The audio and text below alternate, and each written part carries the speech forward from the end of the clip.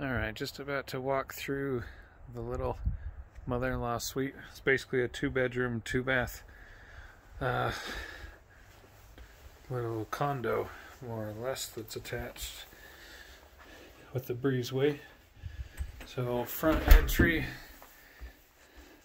tiled, have a little chandelier, no real closet up front. Open concept, decent ceiling height, can lights,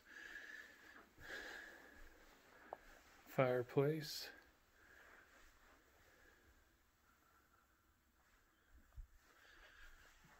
You have your own private deck.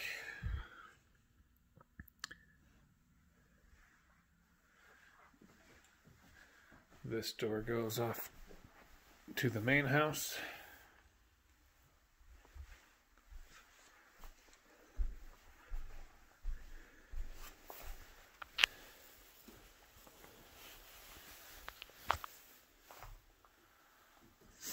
Little pantry setup, laundry.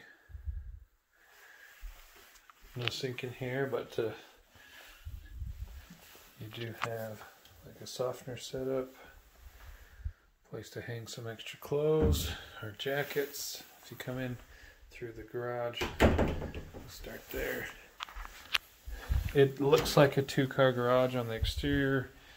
It ends up being more of a single-car garage in a little section. He's got a 4-wheeler with a plow right there. So some of the living space is inside the garage.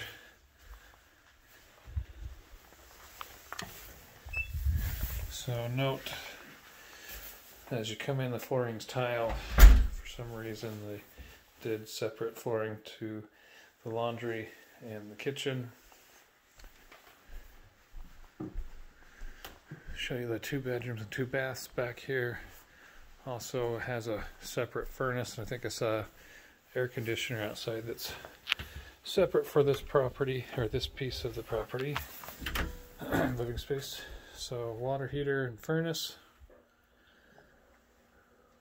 Manifold back there.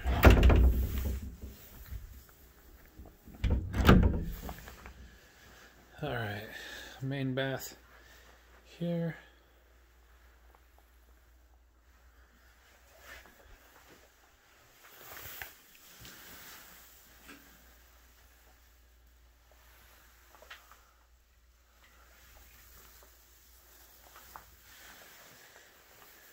No, nothing on like solid surface countertops or anything, but this is extra living space that can have kids or mother-in-law type of thing living with you.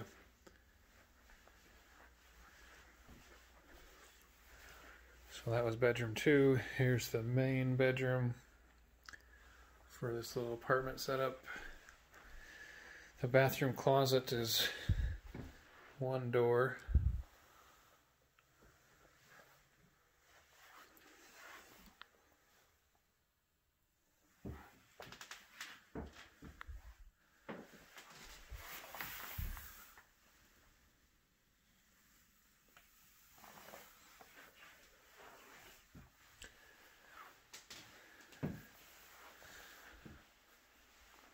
So 2 bedrooms, 2 baths, open space out here.